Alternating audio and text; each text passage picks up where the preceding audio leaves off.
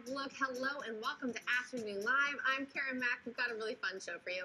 If you're still thinking about what to serve up for the big game this Sunday, our next guest has 3 delicious twists for wonton appetizers. Here to show us how to do it, we welcome back to the show food blogger Belqui is with us. Belqui, it's good to see you. Hey guys, very nice to see you too. How are you doing, Kara? I love how you always take one ingredient or one dish, you know, for this, the wontons, and make it into different things that you can enjoy. I love it, the variety. Yeah.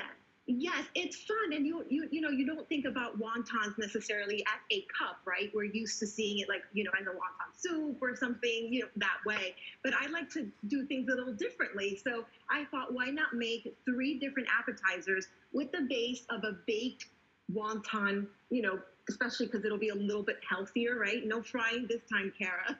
No frying. So it'll be a lot easier.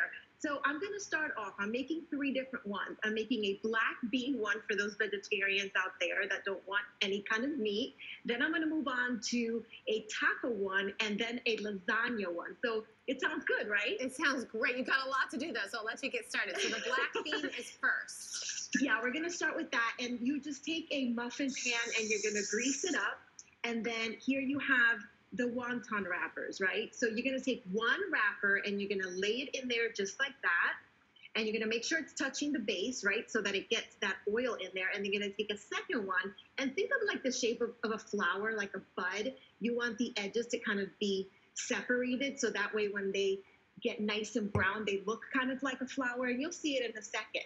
So once you have the entire muffin pan filled, then you're going to go ahead and spray it again. You're going to put it in the oven at 375 for about 8 minutes or until they get golden. But you have to remember that a lot of ovens are not the same, and some cook it much faster, some much slower, so you don't want to burn them. When you're done, you're going to have these babies. Look how cute. Just look at this. Oh, I love them. Oh, my goodness, like little taco salads almost. I'm getting excited. It's almost like a tortilla, Mm-hmm. It's just so fun and so cute.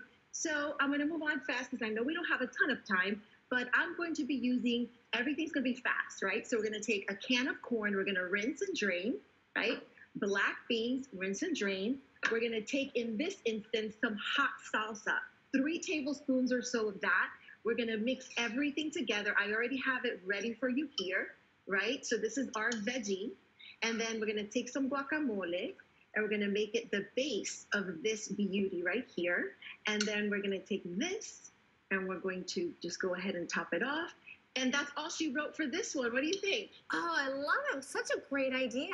That is like a little mini taco salad for vegetarians. Yes, exactly. I love it. So then we're going to move on and we're going to go ahead and make the actual taco one. And it's going to start off with beef, right? And then let's do some guacamole. And the fun with this is you can play with it. You can do whatever you want with it. You can add, take away. Then this is the actual pico de gallo. And it's going right on top here. And then I'm going to take some taco cheese. And I'm just going to dump it right on top.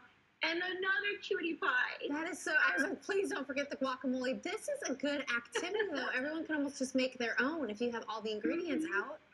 Exactly. You can set it up as a buffet. And then, of course, I think, again, I always think about the kids. The kids probably would love to do some of this stuff with you, right? Oh, absolutely. Especially assemble it. Yeah. We're moving on, and this is going to be the lasagna one. So this is going to be fun. I took some ricotta and an egg. I mixed it well together, and that's going to be the base for this one right here. Then I'm going to go ahead and add my beef. Now, this beef, I actually seasoned a little bit Latin style. So the recipe for all of this will be on the website. We're going to go ahead and add some tomato sauce. And I'm going to go with something just traditional. So, we already have seasoning in the beef. And then some mozzarella. Oops, got a little stuff. And then these babies, you're going to throw it back in the oven for like 5 minutes or so, just so that the cheese gets melted and then the ricotta heats up too at the bottom. And then you have a lasagna bite. I love it. When you heat it back up, you don't have to have it in the cupcake tin, though. No, you don't. You can just put it straight on, a pan, whatever. It doesn't matter because it's already in shape. So you don't need to do anything other than that. So it's fun, right? So easy. Now with those wontons, can you actually do those ahead of time? And stick them in the fridge? You can. Okay. Yes, you can. And that's what's great. Because of the shape that they are, they can even get stacked. Oh, look at that. You see? Super yes. simple. So it's wonderful. Yeah, it's wonderful idea to do with these. And also, you can make actually all of these ahead of time if you wanted to and put them in a platter because all the ingredients are cold. So, and even the beef, even though it's a little bit cold, you're not putting like an enormous amount of beef. So that should work out well too. Someday we will have these big parties again, Belqui, and we'll have to be pre-making all of them for now. Thank you so much. Yes, have fun during the big game, you guys. You too. You too. Good to see you. And one more